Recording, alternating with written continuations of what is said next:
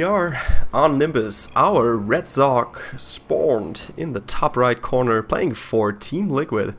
It is TheLittleOne.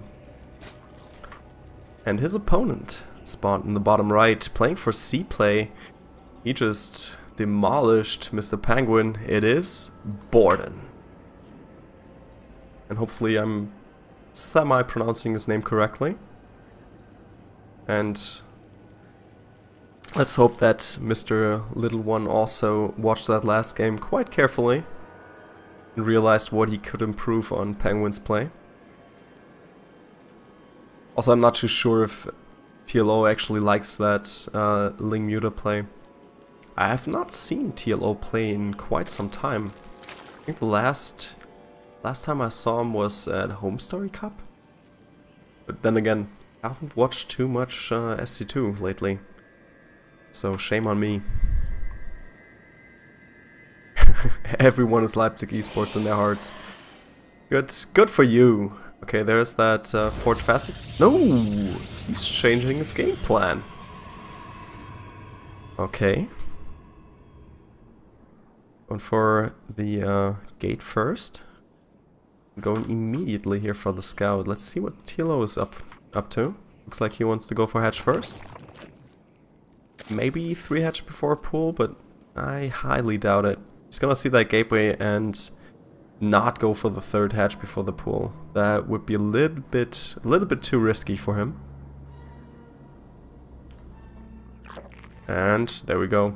Sees that gateway and immediately throws down the pool. I think he was actually contemplating going for that 3rd base, but just seeing this, nope. That's a big no-go.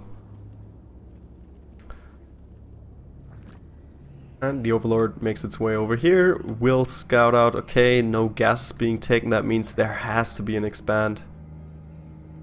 Nothing else coming up. Of course, there needs to be an expand here somewhere. Let's see if TLO is a little bit on top of his game, a little bit better with the Overlords. There's the first gas being taken, and throwing 3 workers in there immediately. We already have a single drone working its way on these minerals. Gotta save up, man. Gotta save those minerals in the main. If this match actually goes to, how many bases do we have over here? 12, 13, 14, 15, 16 bases. So 16 mineral field, or 16 times something. 3, 6, 8. It's 8. Pretty much for any base? I guess so. Let's not do math. Let's not. Let's check out what BoRdAn is doing. He's going for double gas a little bit later on, but has 3 workers in there. And TLO wisely retreating his Overlord, but he doesn't have a second one available, so we'll have to play a little bit blind later on. At least this right part, or this part down here, is not gonna get scouted out by this Overlord, unless BoRdAn makes some grave mistakes, which I highly doubt he will. Seems to be a really solid player. And there's the first Stalker in production.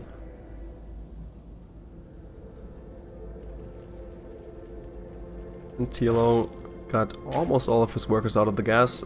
Speed is halfway finished and he's finally going for the 3rd base. Ooh, Stalker scouted out the Overlord. And we'll do a little bit of damage over here. And Mothership Core and Stalker might make their way over there. Ooh. Single link is lost. The second one might be able to get away. But looks like, will BoRdAn go over there? He might.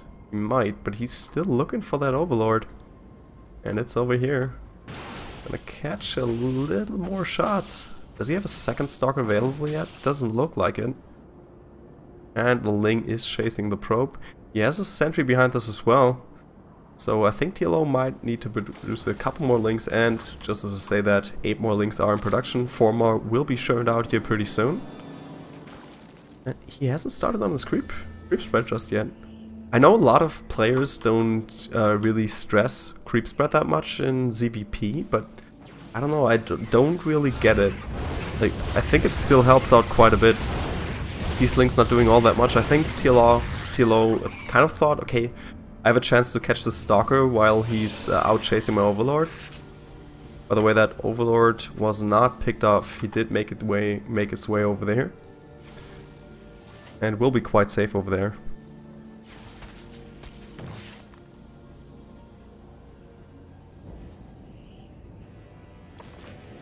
Poach Warren is in production behind this. Ooh, interesting. This is quite a different game plan compared to Penguin. He's going for the burrow upgrade, going for roaches, going for the hive tech, not hive, layers straight away. So we'll see some roach upgrades in there as well. And right now, BoRdAn not really having any of this. I mean, not so good, not doing all that good on scouting. And looks like he wants to gear up for a safe third expansion, going to more and more tech. This doesn't really look like he's gonna do any kind of attack shenanigans here pretty soon. And TLO is clearly aiming to a big roach attack here. Layer is almost done. It's getting rid of the rocks in between his bases. And finally getting started with that creep spread. And whoa, lots of sentries are coming in. And he scouted the roaches, so immediately Robo is thrown down. More roaches are in production, but I think BoRdAn will have to use recall if he actually wants to fight this. Which is not gonna happen here. Roaches, come on, with the help of some lings, you might get on top of these sentries, which would be crazy if you can force out a couple or kill some of these sentries. And there is the burrow upgrade coming into play. Roach speed also being produced at the same time, and 10 roaches are in production. So we'll have to keep a close eye on the drone count of TLO, but he is bolstering his drone count, so he definitely has some kind of idea behind this. This is not a roach all-in or anything. There's the infestation pit going down, so he'll try to make something happen, maybe even do a little bit of damage on this third, or even bypass it altogether and go straight for the main. But it's kind of tough here. So I think he'll try to make something happen here on this third base. But BoRdAn, he has something to say about that. Roaches are moving in. He doesn't have too many links to actually close down and do the pincer move. But he's coming in from two sides. I don't think BoRdAn spotted these roaches on the right side, so this could work out quite well. Oh geez, there's the Enduring Locust upgrade coming in. And +1 missile attack. Oh, these roaches actually caught out of position. Some okayish force fields. He doesn't have burrow move upgrade just yet. And let's see if these roaches can actually bypass all of this. Yeah, looks like it. Probe's not quite getting there in time, and these roaches will do a lot of damage. It's gonna take a little bit of time before BoRdAn actually gets there. Ooh! Immortals could be stopped here before they actually get out in mass. If the Robo actually goes down, that would help out quite a bit. But another Robo already going down immediately. Let's see if these roaches in the natural did a little bit of damage here. Ooh, 17 workers killed already. That's not bad. And these roaches are still working at it. Still going at it in the natural. That's 22 workers killed. And still rising. He might get a couple more. No, that's about it. 25 workers. Still that one roach being microed like a boss. Hey, I'm still alive. I'm still checking out what's happening. Still see all these gateways going back up. There's the +1 upgrade in research. BoRdAn knows, okay, and this is gonna be tough to defend. There's so many roaches coming in. Namely 10 roaches, 11 roaches, and 7 swarm hosts already. And right now, I don't think that BoRdAn has the army to actually stop a big swarm host attack. Swarm host will take a little bit of time to get over there, of course. Not the most mobile unit, and creep spread is not as far advanced as TLO would like. But +1 attacks are coming out. He doesn't have the melee attack upgrades. But missile attack gonna help out with these roaches, and swarm hosts, as long as BoRdAn doesn't get on top of the swarm host, TLO can just keep on rallying inwards and use these roaches as kind of a mobile defense force. I think that was a pylon there on the right side. And is he going straight for hive tech? No, it doesn't look like it. BoRdAn actually being a little bit of a sneaky guy, trying to get past TLO, trying to get on top of that plateau, but it's not gonna work. TLO moving out of position beforehand. And those locusts already rallying in towards the third base. Maybe the roaches can go for a counterplay here again. And ooh, nothing in position. Wow, BoRdAn making the same mistake twice. And the RoboBay being immediately sniped out here. Alongside the upgrades. Oh, I think this might have been the finishing blow here for BoRdAn. Just a recall. He will lose one of these bases, and the RoboBay going down, that's gonna hurt quite a bit as well. He needs Colossi out to deal with the Swarm Host. Ooh, and even trapping himself, that's gonna cost him quite a bit. But he's also attacking this this natural. I don't know how that happened. I don't know how he actually... Oh, yeah, there it is. There's the reason. Warp Prison. And TLO should retreat these guys. Swarm Host actually not too bad for defense if they're already in position, but... He also got rid of the third base, killed 40 workers, and is preparing a transition out of this. There's the Hive Tech, +2 missile tech upgrades almost done. He doesn't have a Hydroden yet, but he could go for a Hydroden, but look, there's a GG. That's 1-0 for Liquid TLO. Nice early game here. Completely different to the style that his previous Zerg partner Penguin played, but still, really nice change of plans and perfect fit for the way that BoRdAn was playing. I liked it quite a bit. I'm stopping the physicists from learning from doing physics. That's bad. That's bad right there. All right. So this is a best of 3. BoRdAn still has a chance to make a comeback happen, but it looked quite solid for TLO. So let's see what BoRdAn has got up his sleeve. But first, I'll check out if we have any updates in the bracket. Primelot is playing versus Johnny Rico in the other part, so we might get to see a Primelot or Johnny Rico face off against our winner here. Then down here we have Lambo King and Starnan in there. So totally expect these two to make it further in this round. But we'll have to see. Don't want to go crazy on the predictions. Not yet, at least.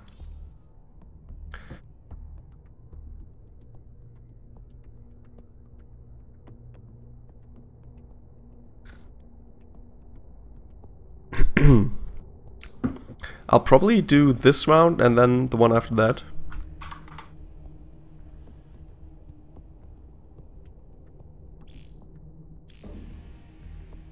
Maybe the one after that, depending on how fast we actually get going with these matches. But I have a date, well, not a date, but like meeting up with some friends, drinking, maybe going to a club later on. So that's kind of halting my plans for WCS qualifiers, if you know what I mean. But I'll be streaming Go4 on Sunday, so be sure to check that out. And if you like the casting, of course, leave a follow. But also follow these guys. You can check out my Twitter feed to find BoRdAn and TLO, but you know TLO, of course, so there's no need to advertise him. Next map is going to be King Seon Station. And we're about ready here. And here we have him, our blue Protoss, spawned in the top left. Playing for C-Play, it is BoRdAn. His opponent spawned in the bottom right as the red Zerg. Playing for Team Liquid, it is TheLittleOne. And definitely didn't look that very little in that last game. Good Swarm Host play. I would have liked to see it go a little bit longer just to see what his transition would have been out of the Swarm Host, or if he would have just stick with the Swarm Host.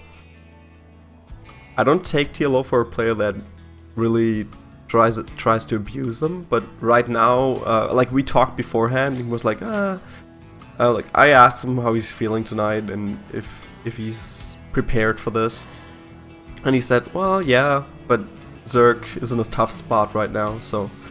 Well, we checked out the players that were qualified for WCS Challengers so far, and only a single Zerg made it, Starbuck, I think. So yeah, there's that. So you know what kind of a spot Zerg is in. Also, a lot of Terrans made it, which is kind of surprising to me. I mean, Last time I was big in StarCraft casting, Terrans didn't go very far in Europe. No sir. And BoRdAn is going for a signature style again, going for the Forge Fast Expand.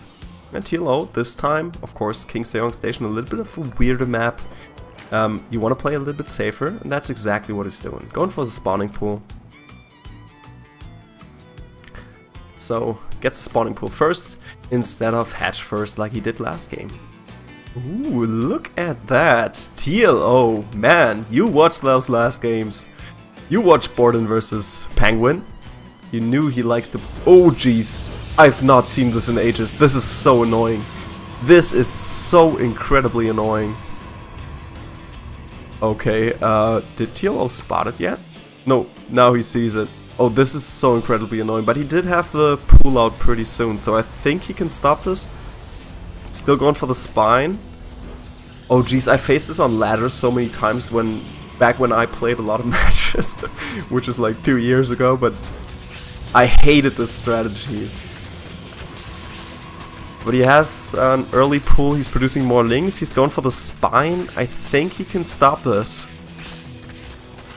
Yep, that's the first of these pylons going down.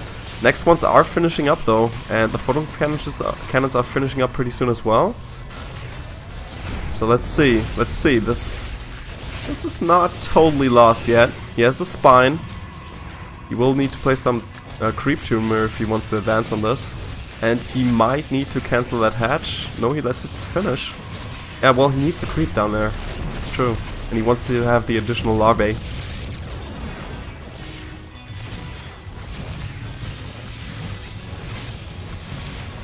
And Queen gets in range. He doesn't have the high ground vision anymore.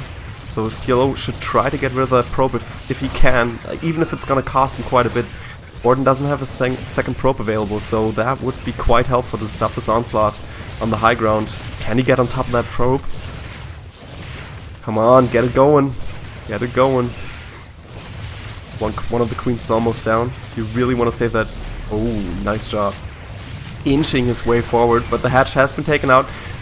But now, with these little broodlings coming out, Zerglings also get into the fray and get on top of one of the photon cannons.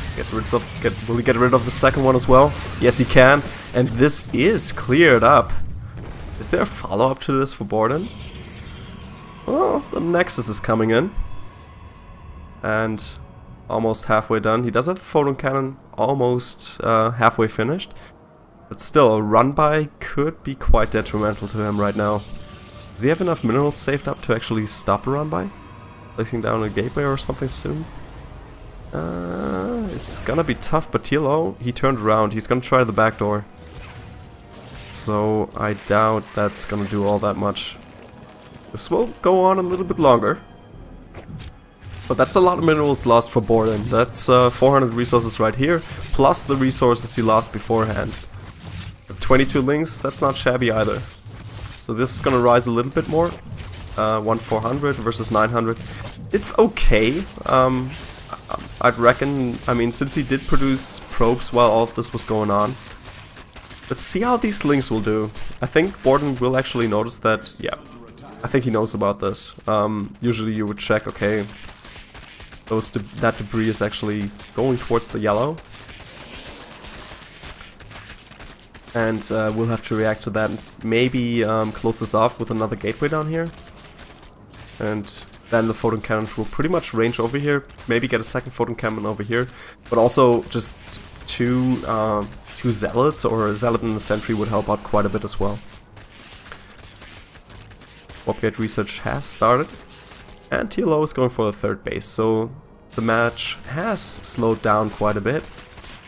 And we will go to a little bit of a longer series here. And there we go, BoRdAn finally closing off that right side. But right now it doesn't look like he's noticed that something's going awry here with the debris. He needs to realize this. Otherwise, 6 links, that's a little bit dangerous if they get to the main. Mothership core just finished, so he won't have energy for an overcharge just yet. And the links get in there. Nothing's stopping him right now. He's gonna lose 1 link, 2 link. Well, with the mothership core, those links are not gonna do that much damage. But let's see, he scouts everything out, he's gonna check the gases, check how much gas has been mined. And this is gonna help out quite a bit, but Lynx won't do too much damage. Not with the mothership core, not with the Stalker in position. So if TLO can actually save a couple of these, would be nice. Just to place them close to the front, just to see, okay, when is BoRdAn moving out, what is he trying to do? And he will. Gets away with 3 of these Lynx, and there's the Ro128 and Evo Chamber in production. +1 is almost finished for BoRdAn, so he could go for a little bit of a 4-gate play here. 3 4-gates are in production. It's not timed out quite as nicely, but he couldn't place these down before the Zerglings were actually out of his base. So some good decision making there. And he also has a Twilight Council behind this, so I reckon it might not be a 4-gate attack, and he's also producing probes behind this. So maybe like a tiny bit of a 4-gate just to fake out some pressure, force a couple Lynx. He does have some proxy pylons available to make this happen. And there we go. Warping in a single Zealot, and there's Blink. And a Dark Shrine. Okay. Maybe asking a little bit too much out of 2 bases, but we'll see. He does have the +1 available already. And a couple of Stalkers, a couple of Zealots, and a single Stalker making its way. Mothership Core is with them as well. And TLO just has a single Spine over here. Does have a couple of Roaches available and 8 more in production. And with the Queens, I think he can clear this up. Some solid micro, saving those Roaches. There's the Time Warp. Ooh, actually gets rid of the Mothership Core. That is huge. Now BoRdAn can't really attack here. I mean, not against so many Roaches, not against that Spine. Good cancel. TLO keeping his Creep Tumors alive. And yeah, I like this creep spread. TLO really working on his creep spread. I mean, he did have the time for it this time. He started out quite early as well, since he wanted to move the Spine Crawler up earlier when we had the Voting Cannon Rush. And there's BoRdAn trying to go for a 3rd base. The problem is, since TLO cleared up this debris, he can now be attacked from 2 sides. And this is a wide ramp, a little bit of a narrow ramp. So what he really wants to do is just try to close this area off, and that's pretty wide as well. So TLO has a little bit of a timing to make something happen here with a lot of Roaches. He has the +1 available, he's going for the Burrow upgrade once again, and he has Spines at home just for defense. So this 3rd is quite well defended. I think he still has a Spine over here. Nope, he doesn't, but I mean, with the creep spread he has going for him, he will notice immediately once BoRdAn makes a move. And the Roaches are closing in, getting right on top of these sentries. I think BoRdAn doesn't have enough for an overcharge just yet. 15 more energy will be needed. And this Nexus could be sniped here by TLO. And he's getting right on top of these Stalkers. They have the +2 upgrades, so they're quite deadly. And Blink also helping out quite a bit here for BoRdAn. But this is still a mighty army for TLO. If you would have Lynx, that would help out quite a bit. The Mothership Core actually starting to hurt now, especially with the overcharge. So TLO will have to get out and save a couple of these Roaches. So overall, not really that useful, but he did get rid of a couple of sentries, so that does help out quite a bit. And yeah, this is just gonna be some play by BoRdAn to lure these Roaches into the overcharge range. But no, TLO not gonna fall for it. Gets out immediately and is gonna try that regular access to the natural over here, and maybe he tries to get on top of the forge.